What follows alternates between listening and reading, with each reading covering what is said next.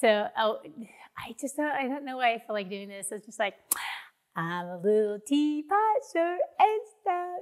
Here is my handle, and here is I'm a sugar bowl.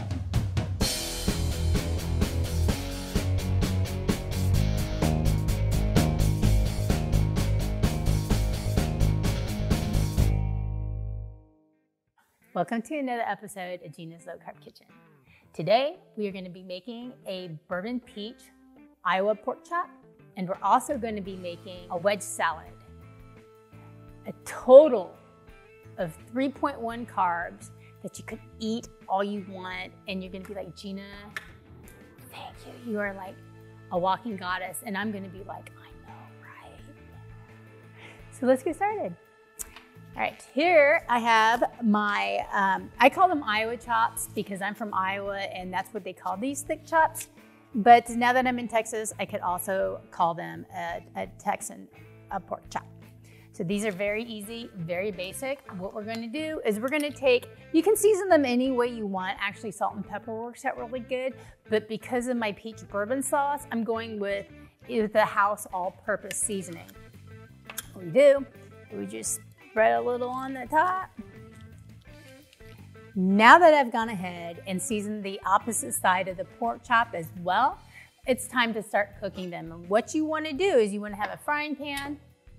You're going to put 2 tablespoons of olive oil.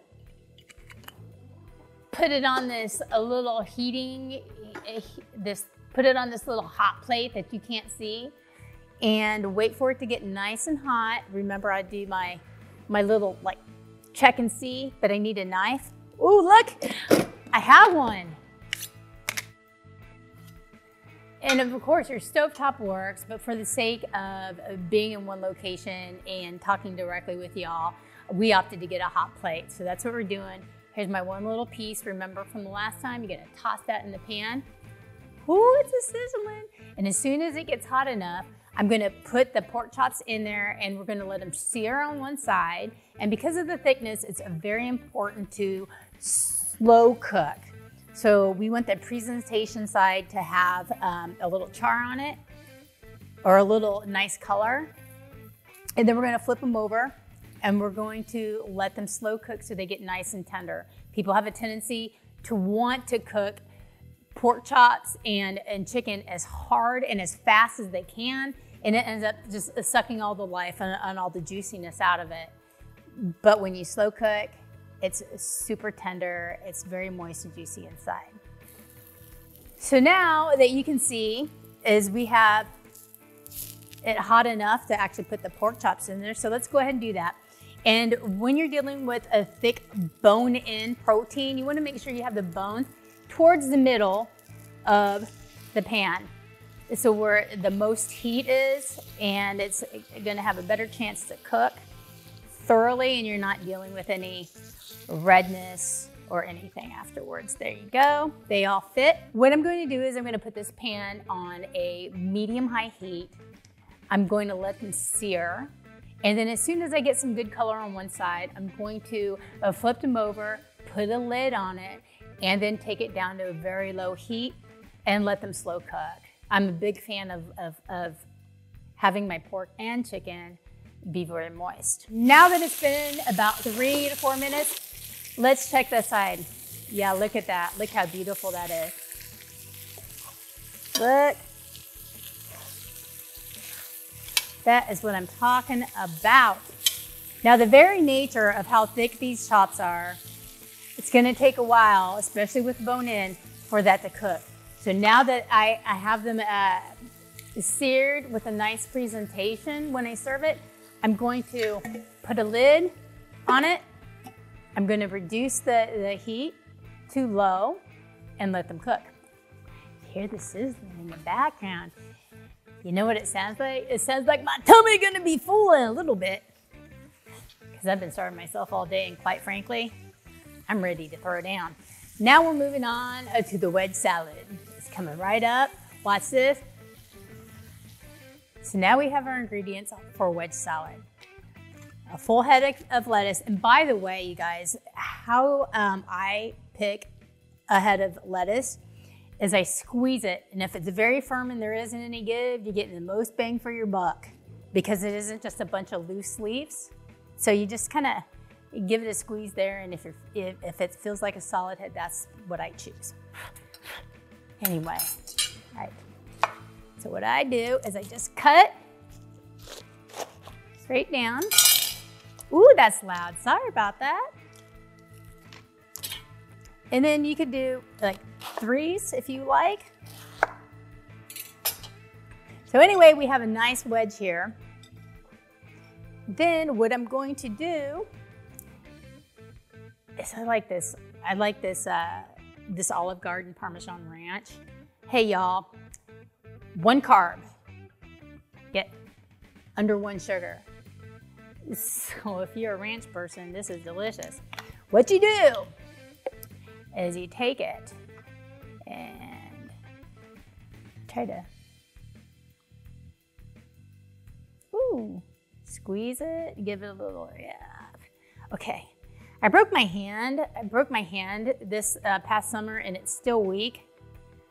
So I need to squeeze it. And I like a lot of ranch, and since you can afford to eat it, go for it. Then you sprinkle this cheese over it. I love cheese.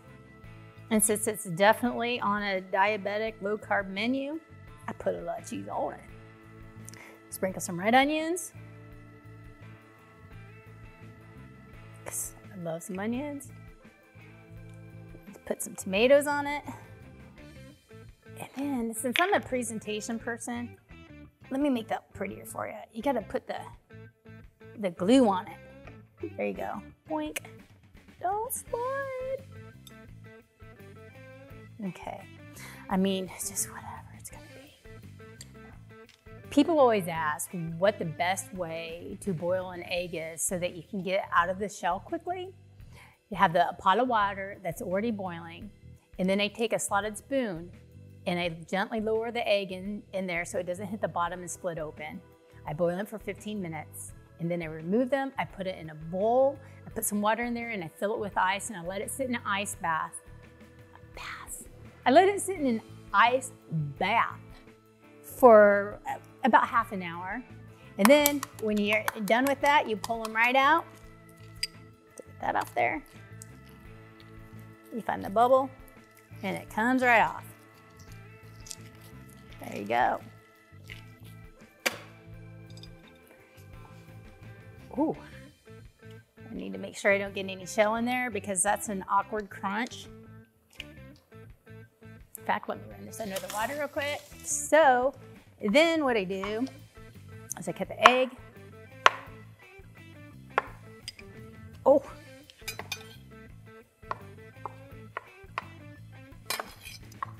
And then I'm weird with it. I love eggs, so I just put it all over the top.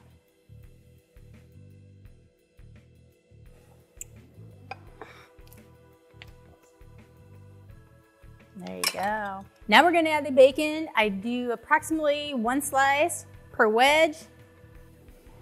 And you guys, the ingredients that I give you and the amounts, it's all subjective. What I do is I just give you a starting point.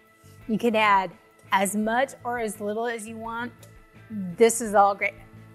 By the way, you should know that if you are, diabetic, you're just trying to figure out what you're going to do for your new diet, a good place to start is to understand that all breakfast food is free range. You can have as much of it as you want all day long. I mean, from a carb and sugar standpoint, toast and hash browns obviously are not on there, but bacon and eggs, sausage, Polish sausage, ham, all of that, that's a perfect place to start. And who doesn't love breakfast?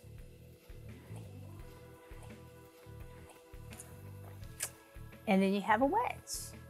Well, I mean, you don't have like a wedge. I mean, well, you might have a wedge. I personally don't have a wedge right now, unless it's on this plate. Now that's good. Should we eat this? Because I'm like really hungry. All right, okay, focus. Do Do-do-do-do. Do-do-do-do. I'm ready. All right. I'm gonna check the pork chops. So my husband just walked in and he works hard. So I'm gonna give that wedge salad to eat because he's hungry. Let's see what we're looking like there.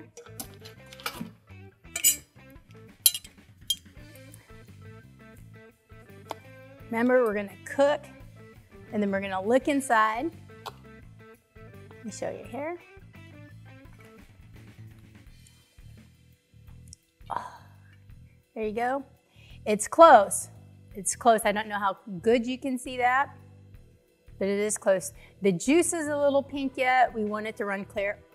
Oh, look, it's like, ugh. Okay, focus, Gina.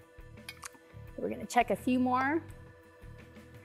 But we're actually getting pretty close, but see how nice and juicy that is when you slow cook? We're getting close, y'all. Oh, so close. Yeah, fabulous. All right. Put those on there for a little bit more. Excuse me while So the very next thing we're gonna do is we're gonna do a peach bourbon sauce. And it's fabulous. All right. So I'm gonna pull in the ingredients that I need. It's not fancy, it doesn't take much, but it has one of my favorite ingredients. And by the way, hey, yes, it's big. Don't judge me. Don't you know that you save money when you buy in bulk? All right. So this is very important. It's well, depending if you're from the South, it's Polaner. If you're from anywhere else, it's probably Polaner. But this company is fabulous because they make all of these sugar-free plus fiber products that they can be used as jams. I'm getting ready to try making my own peach pie with it. But they have peach, they have mango, they have strawberry, grape, blackberry, any flavor that you could probably want. And you can buy them anywhere. I picked this up at Walmart. All right, so what you're gonna need, my mystical magical spoon. Oh, let's get a bigger one. I don't know why I like cooking with spoons, but I go through a lot of them when I'm cooking. All right, so dig in here. Oops. Point. I'm gonna get a whole cup because I like a lot of sauce when I cook or when I eat different things. There you go. Okay. So we have 1 cup of your Polaner. My husband's walking behind here, so I have a funny story to tell you about that, by the way. Hi, honey. Okay, so we were over at our neighbor's house. It was our friend's house, and we just stopped over to, just say hi. It'd been a while since we'd seen them because of the COVID, and I had just made a JD, a sugar-free pie, and we were over there at our neighbor's house, and he goes, "We can't stay long." Oh wait, and he goes, "We can't stay long. I have pie at home." And it's like, what? And the neighbor was like, "Excuse me?" He said, "Pie, I have pie." And I said, "Listen, it's pie, it's apple, and he wants to go home and have some." And they're like, oh. Okay, so 1 cup is my favorite part. 1 cup of your preserves, and then a 1/4 cup of bourbon. Just slightly under a 1/4 cup. Perfect. What you're gonna do is you're gonna pour a little extra and you're gonna drink it. Woo! It's all downhill from here. Mama loves you. Okay, we'll set you aside for now. I can feel that down in my belly. So, what I actually need is I'm gonna use this fork. I'm gonna smash it up in there because it has a lot of gelatin in there. And we're gonna let that sit and let that absorb. Oh, so something kind of funny happened today. I mean, it's funny to me because it happens a lot. And when you move out of your hometown, for me it was Burlington, Iowa. What's up, big town? You get asked a lot about your nationality when people don't know you. So they're like, so, Gina, what nationality are you? And I'm like, well, I'm half Korean and I'm half white farmer from Iowa. And they're like, well, okay, but it's true. And so as soon as they hear that you have any part of Asian in you, they want to know, so you're half Korean, do you know martial arts? I'm like, really? But dude, it happens a lot, or dudes, plural in this case. So they're like, so, do you know martial arts? And I'm like, well, to be honest, I do practice excuse me, I had to swallow. To be honest, I do practice Mexican judo. And they're like, what's Mexican judo? Right? It's kind of a thing. I say like, hey man, if someone's gonna come up to me and like, hey man, bring it, because you don't know if I have a gun, you don't know if I have a knife. And listen, I usually always have a knife, but I get a kick out of that. And then they say, so which half are you? Which half is the Asian side? I'm like, really? I'm like, so I just get to the point where, right? I just get to the point where I'm like, bottom half? I don't know. And they're like, what? And I'm like, oh, you meant, okay, my mother's side. My mother is Korean. God. It's funny though, they ask you, what half is Asian? And I'm like, really? It's the bottom half. Ching. So we're gonna let this sauce marinate in that delicious bourbon. We're gonna set that off to the side. Okay. Can you see it up there? Okay. So as you can see, we have a lot of juice that's running. That's fab. I love this. And it's running clear. So I have a feeling we're gonna be ready to eat these, but let's check them first.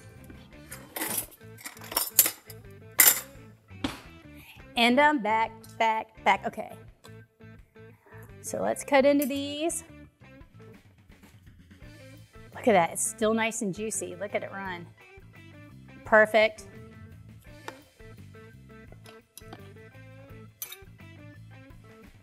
Yes. You guys, so tender. Make your mama cry. It's like, I cannot express how important it is to slow cook everything. Because people have a tendency to want to make the pan dry. It's like driving through fog. When you're driving through fog, they have a study, people tend to want to drive faster to try to drive through the fog. With the pork, people want to cook it on high heat to make sure it's done all the way. Just stop. Slow cooking is the bomb. So we're gonna set off to the side, and then we're gonna get some plates, and then we're gonna have our fabulous meal. I'll be right back. All right, so now we're ready to plate the pork chops. There you go. So now you can see just how the juices run clear and we're still moist. I know you don't like the word moist, but I'm not mad at it. And if you can give me another term to describe a pork chop that is not dry, I will stop using the word moist. One of these. But until then, moist pork chops. Juicy. Well, I can use juicy. All right, Garrett, you win. We have some very juicy pork chops for you today. All right, let's pull one out. I'm gonna leave that. I'm gonna put these back over there. God, that juice, it looks fabulous. And then what we're gonna do is we're gonna take our bourbon peach. We're gonna put it right over there, and it should melt as it gets warmer. And then we're also gonna bring up, did you see this? Oh my God. I just want a motorboat. This wedge salad. I always want to like, ah. Which, let's face it, I mean, I've done worse. So good. It's so good. Don't judge me. He's judging me. Okay, so let's get this fork. I'm not gonna leave the camera again to go get like another fork, but let's try this. Look, y'all. Look, y'all. It's juicy.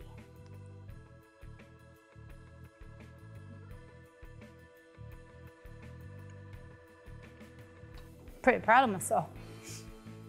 Okay. Garett, look at this. It's perfect. Okay. I share with him because he has to be as hungry as I am. Oh, he took the whole thing. He took the whole thing.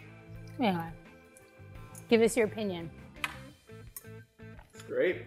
Wasn't I supposed to take the whole bite? No, you were.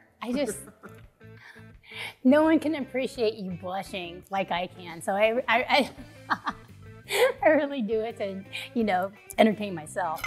Oh, that's fantastic. So there you go.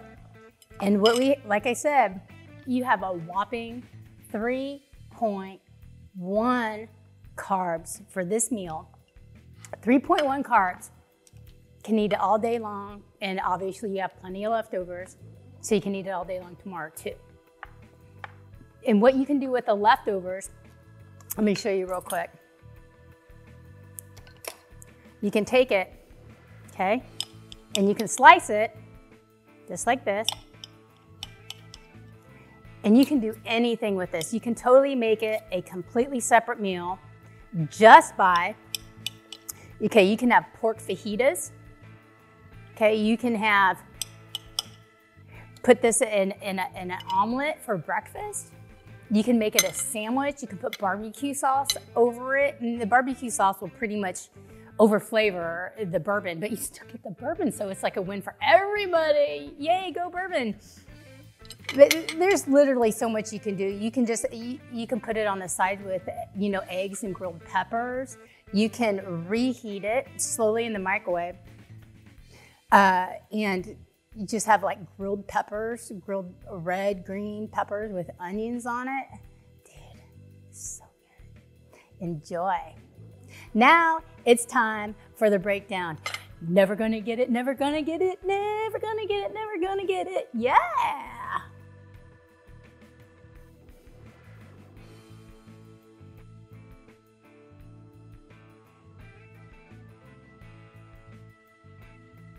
Okay.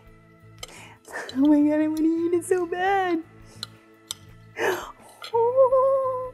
Wait, one more for the footage? Yes. What do you want me to do? So anyway, y'all, if you like, my meals and you like the recipes, please don't hesitate to hit the subscribe button.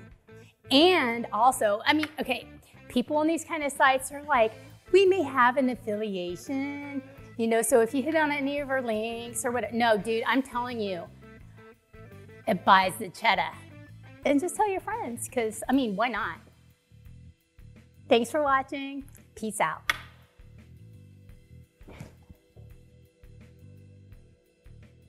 So I almost forgot to tell you. So my husband, we have neighbors that live up our lane, and they have chickens, and they'll bring us fresh eggs once in a while. And he just bought these in tonight. And I'd like to say that this poor chicken, it came out without breaking, so go chicken. See it? What? Wait. Dude, that was funny. You're not giving me the... I'm not funny. Nice. Wait, is it empty? No, dude, there's like a whole, could be baby chicken in here, and I'm gonna commit murder, and I'm gonna crack it and put it into a frying pan tomorrow. But or like have a little hat. Wait, do you have that Sharpie over there? Mm-hmm. Okay, give it to me. Yeah. Watch this.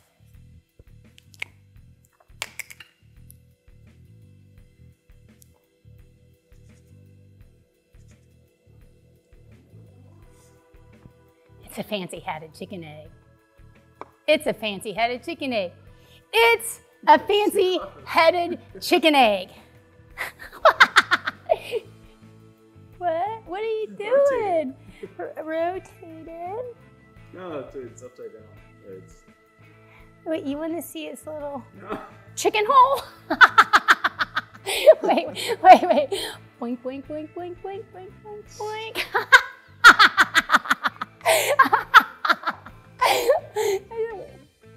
Everybody has one. Why are you gonna make it so awkward? Look at him. Oh, I snorted. Bye, y'all.